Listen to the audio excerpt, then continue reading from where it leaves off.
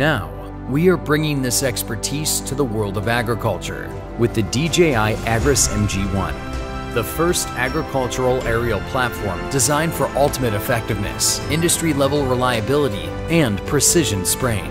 One single Agras MG1 can carry 10 kilograms of fluid and cover 10,000 square meters on a single charge, 40 to 60 times faster than manual spraying. The Agras MG1 is dust-proof and corrosion-proof. It's also water-resistant, so at the end of a spray, it can be rinsed clean. Its extreme reliability is possible through a specially designed internal cooling system. Air enters from the front, and mist, dust, and large particles are filtered out before reaching the motors, where heat is then dissipated into the surrounding air. Industry-standard ceramic nozzles come pre-installed and can be swapped out if necessary. Spray quality is further enhanced with a downward-facing radar that keeps the Agras MG1 at exactly the right height above the crops. Using the Agras MG1, modern farms can spray faster, more accurately, and more efficiently, bringing the DJI-powered aerial revolution to agriculture. With the Agras MG1, we are building the world of tomorrow.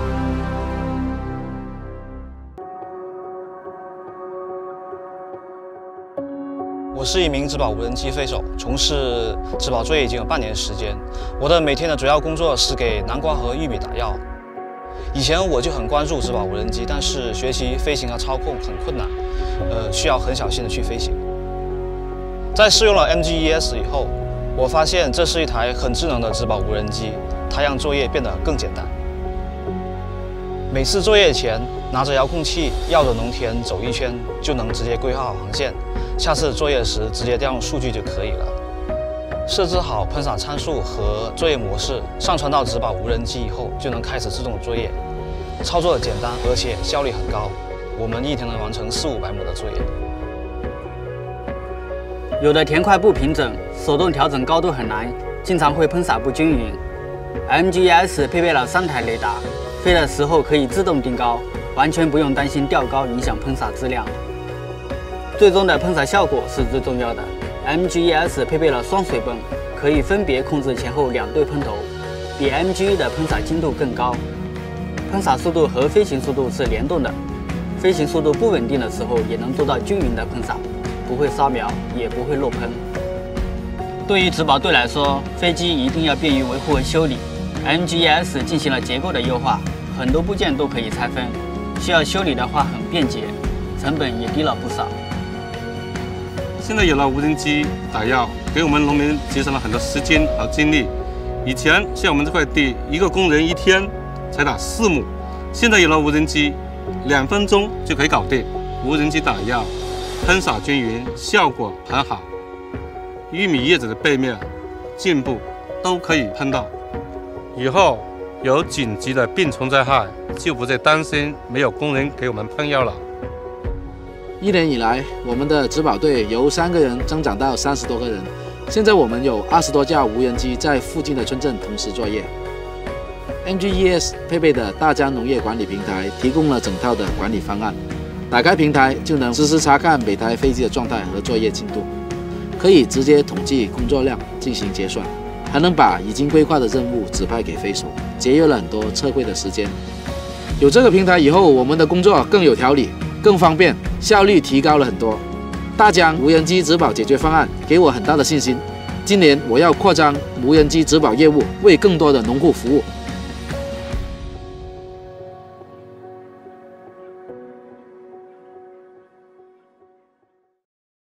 Using DJI's cutting-edge aerial technology, the MG1S enables intelligent operation planning through the latest Intelligent Operation Planning System. In this video, we are going to teach you how to use this Intelligent Operation Planning System. Power on the remote controller and enter the app.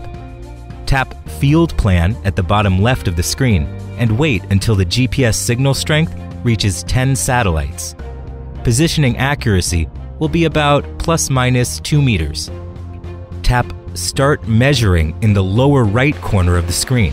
Hold the remote controller and walk along the edge of the target field.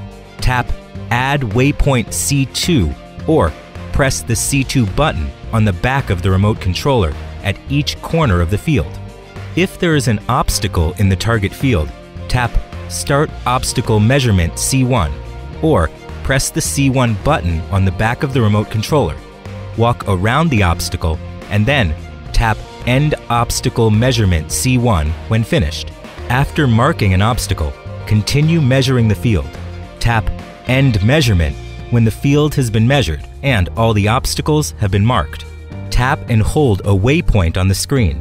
It can be dragged to another location. Tapping a waypoint once will change it from purple to blue, and waypoint tuning options will appear that allow an operator to tune a waypoint's position according to their needs. In route planning mode, tap twice to delete a waypoint.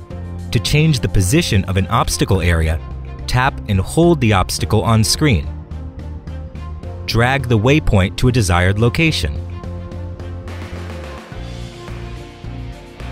You can also adjust the spraying area, route direction, and distance.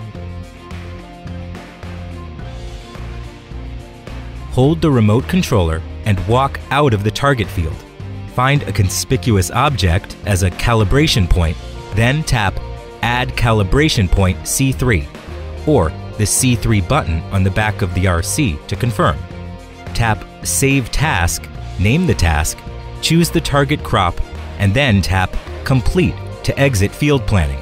Turn on the MG1S aircraft and remote controller. Here we use Mode 2 to demonstrate the process. Toggle the flight mode switch to F mode and use the app to calibrate the compass. Make sure every part of the aircraft is secure and fully functional.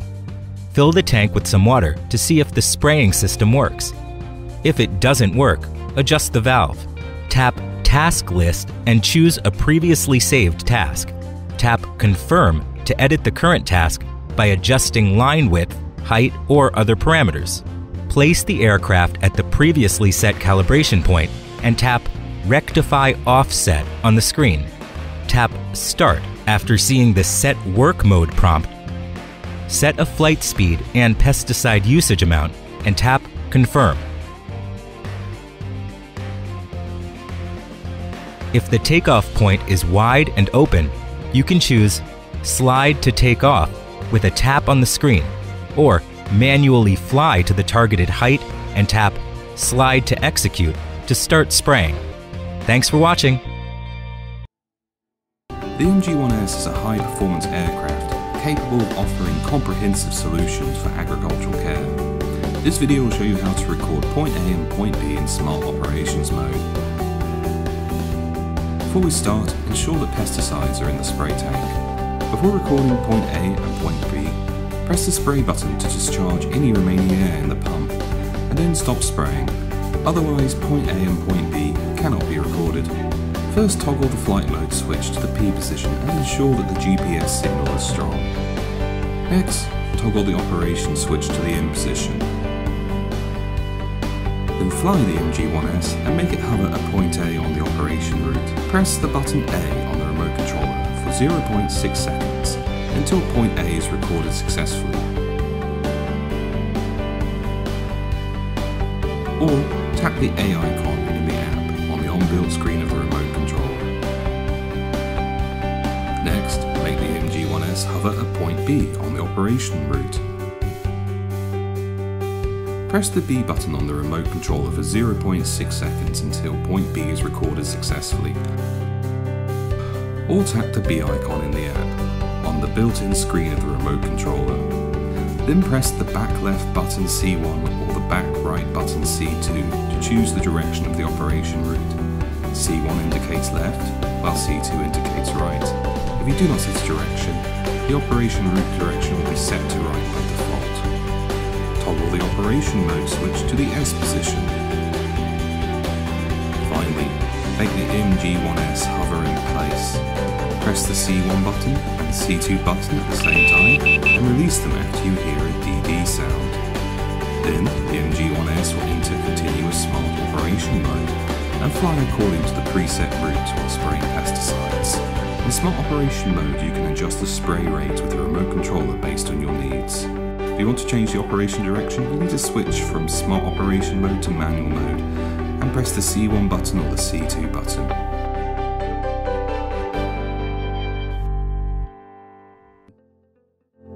This video will introduce the DJI Agras MG1S and show you how to assemble the aircraft. In the box, you will find the following items: the aircraft, 2 landing gears, the remote controller, the liquid tank, and 3 radar sensing modules, which are already mounted to the liquid tank. Attaching the landing gears, connect the hose clamps to landing gear ports. Then, attach the M3x6 screws and tighten them. Mount the landing gear with the compass cables to the right of the aircraft status indicator. Remove the cable clamps from the compass ports. Connect the compass cables to the compass ports. Then, reattach the cable clamps. Mount the right landing gear to the aircraft and be careful not to damage the cables. Then, mount the left landing gear.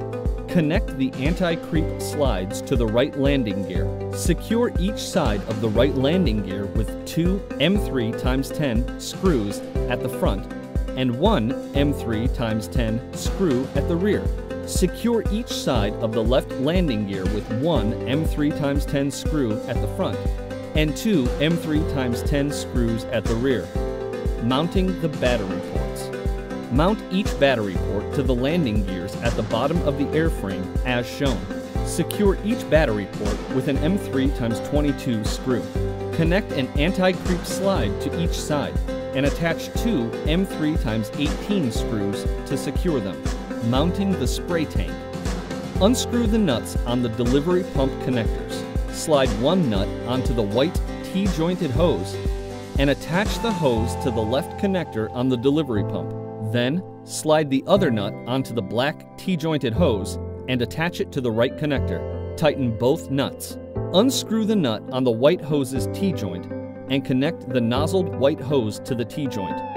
Then, tighten the nut and repeat the same steps with the black hoses. Insert the 2 T-joints into the notches between the delivery pumps. The white hose T-joint should be placed above the black hose T-joint. Connect the black hose to the white hose with 2 hose clamps on each side. Make sure to align the white hoses outside of the black hoses to prevent the hoses from crossing. Align the clamp holes and use M4x8 screws to fix them onto the spray tank. Unscrew the spray tank cap and place the spray tank under the airframe with the delivery pump facing the rear of the aircraft. Pull the hoses through the gaps on landing gears. Position the spray tank with the injection port sticking out of the gap on right landing gear. Align the mounting holes with the plugs on the left landing gear. Insert the notch on the right of the spray tank into the connector on the landing gear. Push the right landing gear beams up to the marking line and tighten the screws on the beam. Use an M3x12 screw to secure the notch to the connector. Connect the radar cable to the radar port at the bottom of the airframe. Connect the left delivery pump cable to the left port and the right delivery pump cable to the right port. Make sure the radar clamp is tightened and the radar sensing module is properly installed. Unfolding the arms. Unfold the arms completely and tighten the arm sleeves. Make sure the arms are correctly installed. The M1 and M2 arms should be installed at the front of the aircraft, and the M5 and M6 arms should be at the rear. Mounting the nozzles and hoses. Install the white hose nozzles to the bottom of the M3 and M8 motors. Then, install the black hose nozzles to the bottom of the M4 and M7 motors. Secure the 4 nozzles with 12 M3x5 screws. Place 1 hose clamp on each hose. Then fix the hoses to the bottom of the arms with T3x8 self-tapping screws. Connect each hose to the notches on the landing gears. Finally, attach the protection board to the right landing gear, which prevents the liquid from sloshing during injection. Mounting the battery. Insert the battery into the slot above the spray tank from the front of the aircraft. Secure the battery with the battery strap and battery clamp.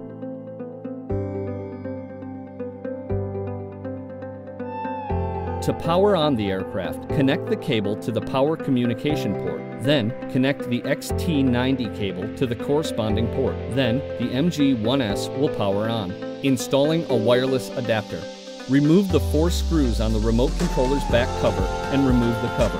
Ensure a SIM card has been installed properly into the wireless network adapter. Then, connect the wireless network adapter to the USB port at the back of the controller. Mount the back cover and tighten the screws.